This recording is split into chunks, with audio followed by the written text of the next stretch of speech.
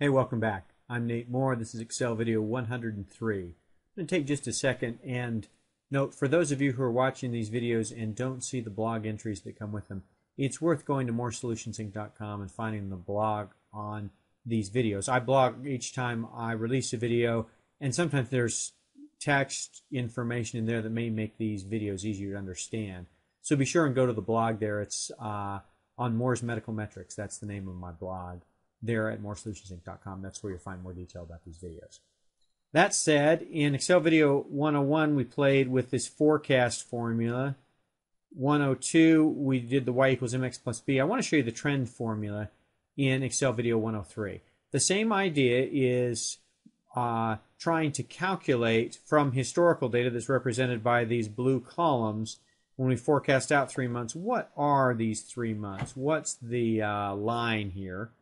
What values are there, and how is Excel calculating? How can we go out in the future? We've looked at the slope and the y-intercept. Let me show you how this trend formula works. The thing that's tricky about this is it's a different kind of formula. It's an array formula. If you've never played with an array formula, if you look at the details, see, a normal formula has an equals and then the formula. Look, see these brackets here and here. It's the same kind of formula.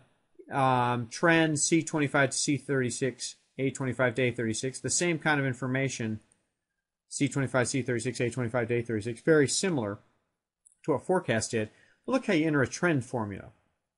I'll put another one right here, and what you do is we're going to do equals trend, and then the known y's are here, and we'll put 4 there, comma, the known x's are here, 4, and then I'm going to do the right parenthesis, but normally I'd hit enter and I'd be done. When you're doing an array formula, notice two things. Number one, I'm not going to hit enter, and number two, I've highlighted this whole range. I'm going to do this whole thing at once. I'm going to do Ctrl+Shift and Enter, and then I'm going to format paint these numbers so they look the same. Make them a little bit bigger. And sure enough, I have the same numbers as I have all the way along. There's two things to this array formula. Number one, you select the range, and instead of hitting enter when you're done with the formula, you do Control, Shift, and Enter. Number two, what I did when I did y equals mx plus b, let's just delete these. I got this formula the way I wanted it and then filled down to get these values. When I'm using an array formula, I get the whole array, and then when I do the Control, Shift, Enter, it fills in all these formulas for me. The other thing I want to show you about array formulas is, see in blue, this is C25, C36, A25, A36. That works. For future values, when you're doing a forecast, we could just forecast the next period out and we were done. For a trend formula, we have to add one more variable here. Let me hit this function key. We're still going to give it the same known y's and the known x's. That hasn't changed. The historical data hasn't changed, and that's what goes here. What it wants here is the new x's. And then this constant down here is, I've left it true to calculate the y-intercept, the b, and y equals mx plus b for me. So what I need to do here is add this new variable. So what we're going to do, I'll enter this while we're at it. So we're going to equals trend, and then we want this, comma, this, and then these are my new values to forecast.